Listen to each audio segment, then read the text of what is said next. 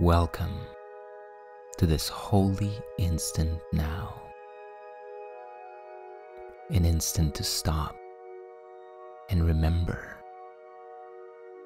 Remember who and what you truly are, beyond the matrix of fear, lack, and limitation. All that seems to limit you in this world is only an illusion that demands your continued belief and attention in order to have any power over you. Now is your opportunity to let go of whatever stands in the way of your complete awareness of your true and original self. Sit back with your spine upright. Get comfortable and take a deep, slow breath. And as you exhale, release both past and future. Release both memory and imagination, and become fully present in the now. And let's begin.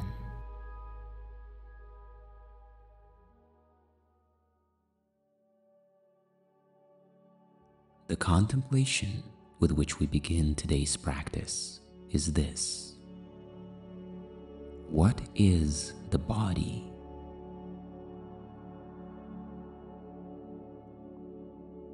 From a greater awareness, the body is seen as a temporary, illusory, and ego-driven concept that is used in the dream matrix as a substitute identity to replace the awareness of your true self.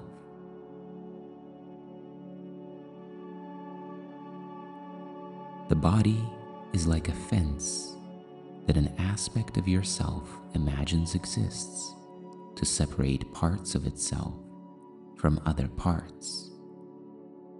It is within this fence that it thinks it lives, to die as the body decays and crumbles.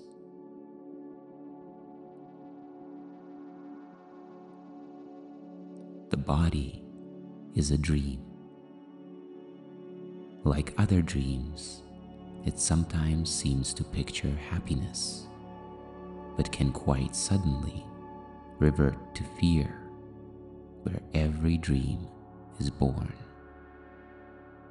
For only love creates in truth, and truth can never fear.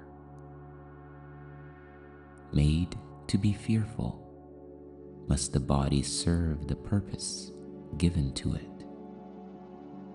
But we can change the purpose which the body will obey by changing what we think that it is for.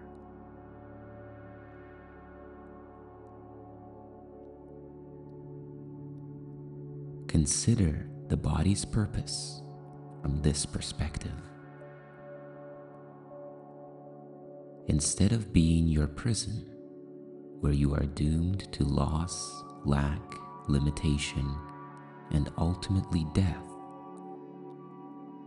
the body can be seen as the means by which you return to the full awareness of your true self. In the dream matrix, the body was made to fence you into limitation and death without escape. Yet now, the goal of heaven has been exchanged for the fascination with separation and pain. And now the body is holy, for it serves a holy purpose. It now serves to heal the mind that it was meant to lead to death. You will identify with what you think will make you safe. Whatever it may be, you will believe that it is one with you. The body-based identity is a false promise that seems to offer safety through separation, and yet your safety lies in truth and not in lies. Love is your safety. Separation and fear do not exist. Identify with love and you are safe. Identify with love and you are home. Identify with love and you will find your true self.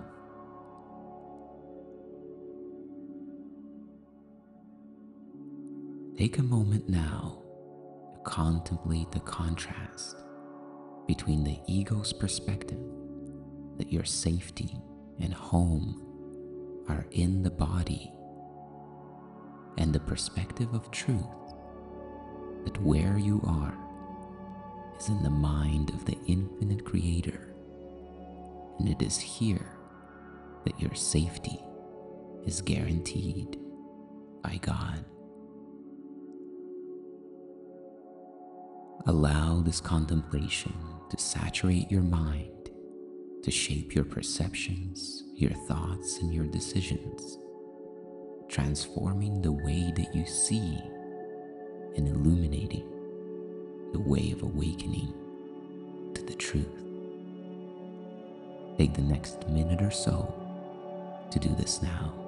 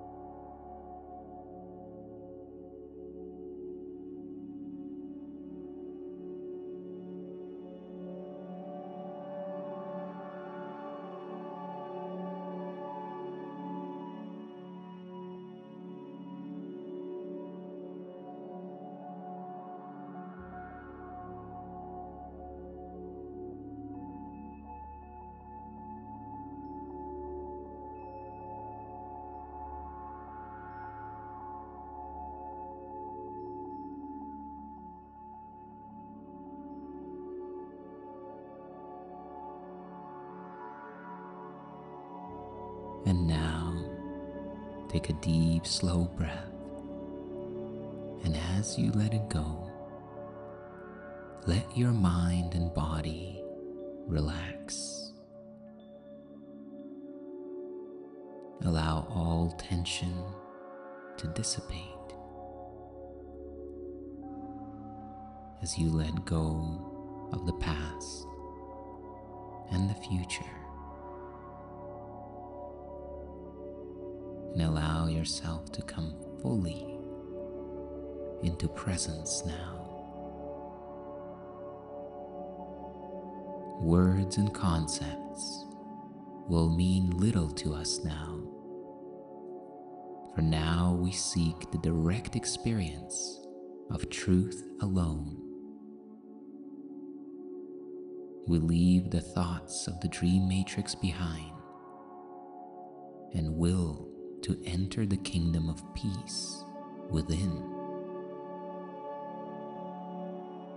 And here we wait in quiet expectation for the direct experience of God and the revelation of our oneness with our source and our unity with all things.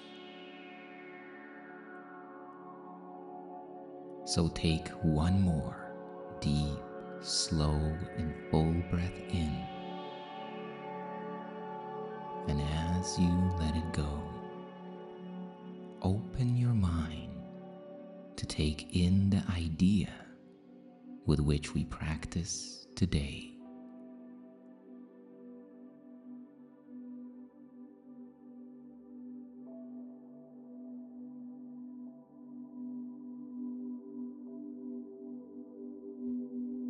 Creation's gentleness is all I see.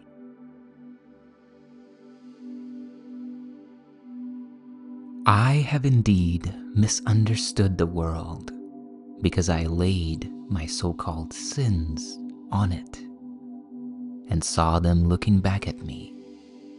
How fierce they seemed, and how deceived was I to think that what I feared was in the world instead of in my mind alone. Today, I see the world in the celestial gentleness with which all creation shines. There is no fear in it. Let no appearance of my so-called sins obscure the light of heaven shining on the world. What is reflected here is in the mind of God. The images I see reflect my thoughts, yet my mind is at one with God's, and so I can perceive creation's gentleness right here where it already and always is.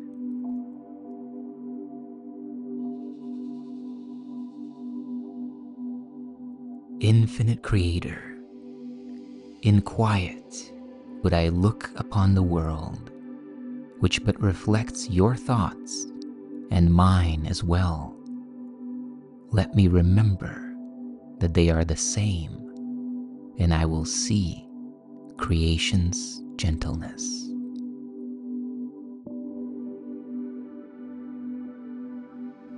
Perception is projection, and what I behold without is what I have decided on within. I recognize now that the world I once misunderstood was a reflection of my own misperceptions and fears projected outward.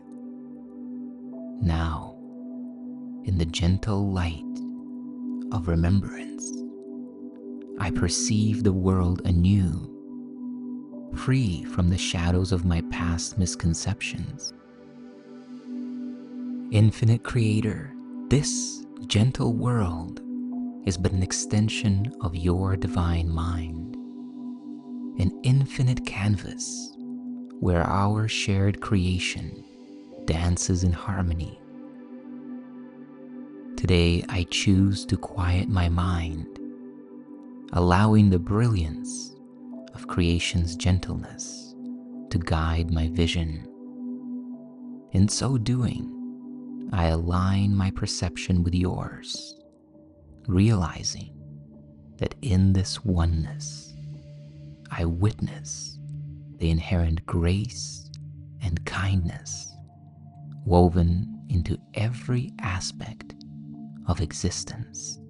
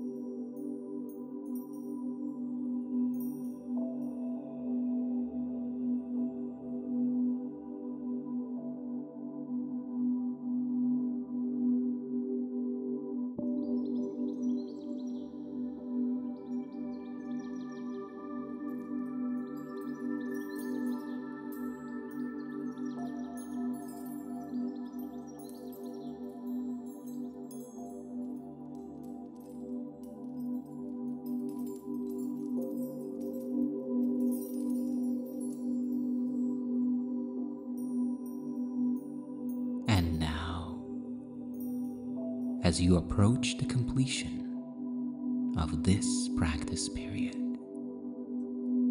Take another deep, slow, and full breath in, breathing in all of the energy and frequency of your practice, integrating it into all aspects of your thought system and your perception now. And as you exhale slowly, relax and release and allow the integration to take place. And remember to bring this feeling, this awareness, and this idea with you into the rest of your day.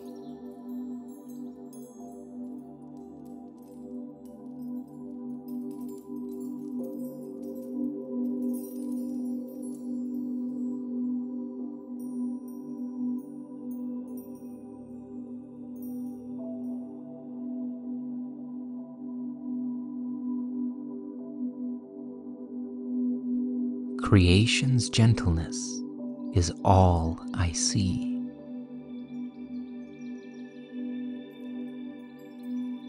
I have indeed misunderstood the world because I laid my so-called sins on it and saw them looking back at me. How fierce they seemed, and how deceived was I to think that what I feared was in the world instead of in my mind alone. Today, I see the world in the celestial gentleness with which all creation shines. There is no fear in it.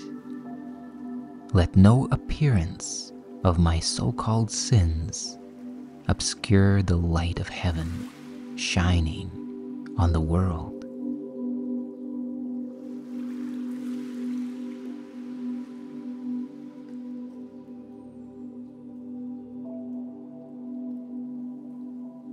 My gratitude is to you for investing this time and energy into your awakening and the awakening of the world.